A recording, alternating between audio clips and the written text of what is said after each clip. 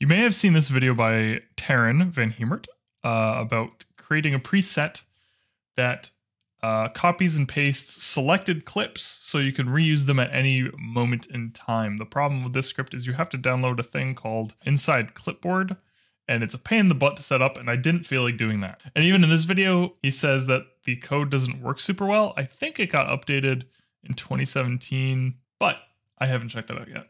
I just wanted to get this working, and I wanted to share it with you. There is a tool by this gentleman named Sevenside where you don't have to use Inside Clipboard. You can just use the Premiere API itself. As far as I understand it, I don't know anything about programming, so that's just as far as I understand it. So it utilizes auto hotkey, so you will need that. And then in order to make it better, I also have Excalibur. Let's go through an example. Here, I'll show you what I have first. So I have this bound to tab on my second keyboard.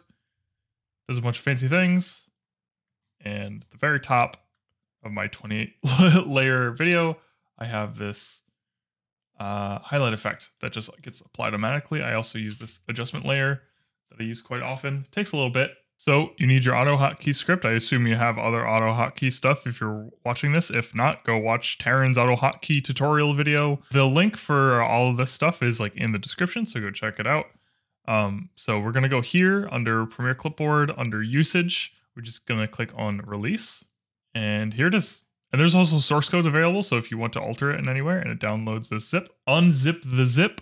I'm not going to do that because I have already have it done, and you will get this .exe somewhere. What I recommend is going into your C folder or wherever on your desktop somewhere and making a folder called Premiere Clipboard, or really whatever you want. It doesn't matter too much.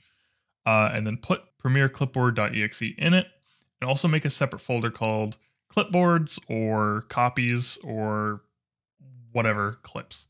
You can see I have some right here already done, but we're going to do another one. So this is the clip I'm going to copy. So I knew I wanted to protect fake out and psychics, and this grainy background with this fosterized time effect on it.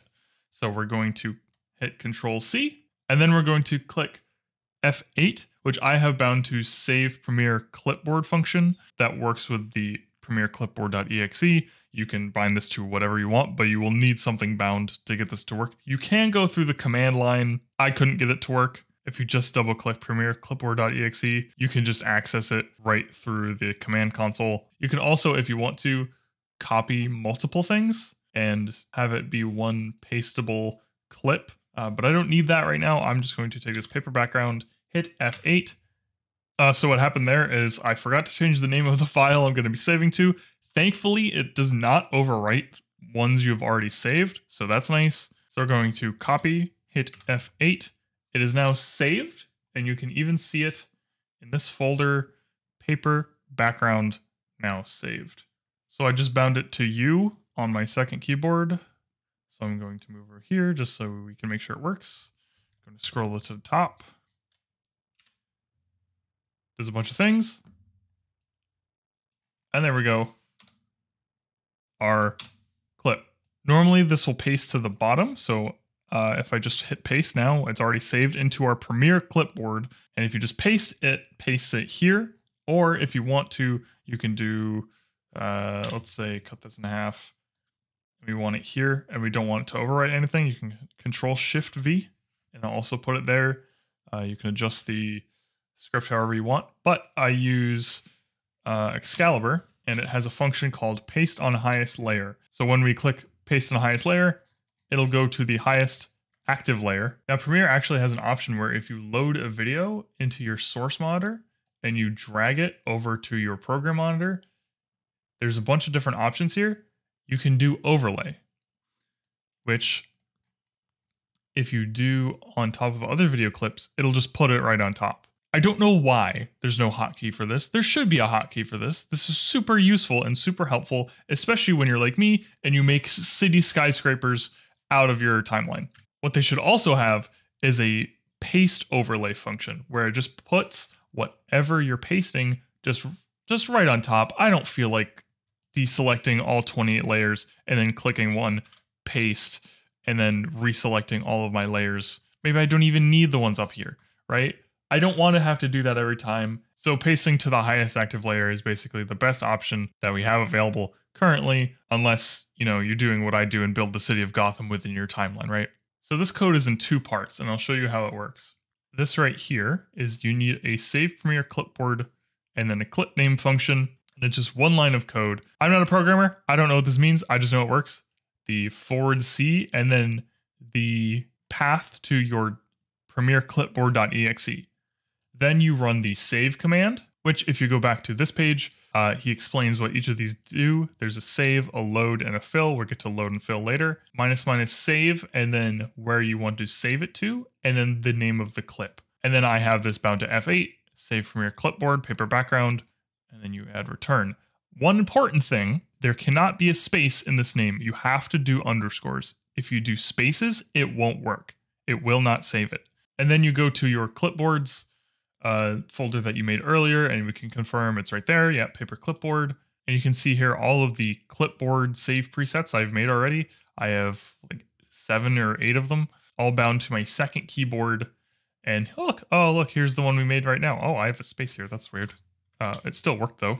And you need to make sure these are named the same exact thing as they are in the folder. And we're using the LoadPremiereClipboard function, which, where did I put that?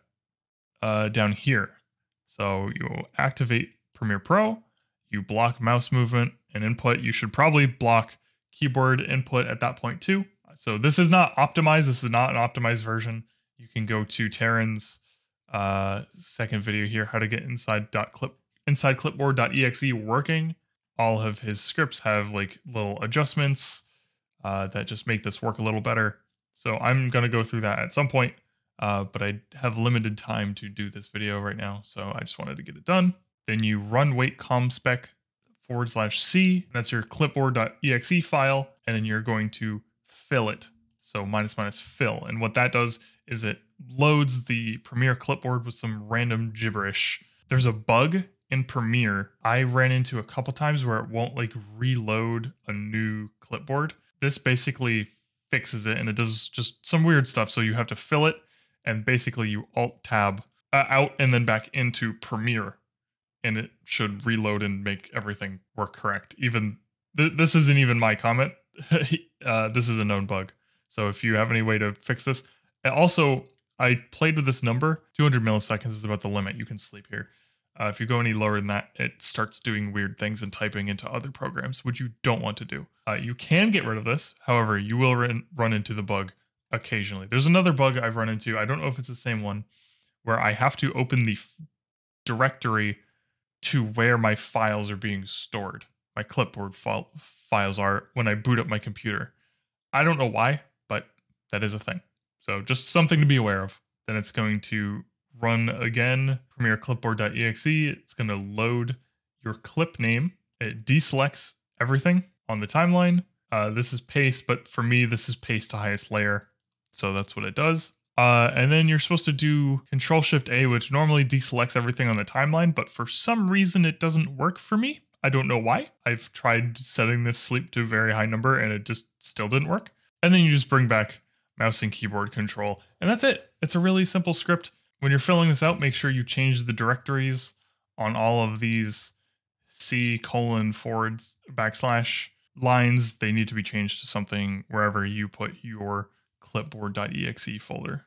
And now you can make a bunch of things all the time. Well, that one didn't work. Why did that one not work? There we go.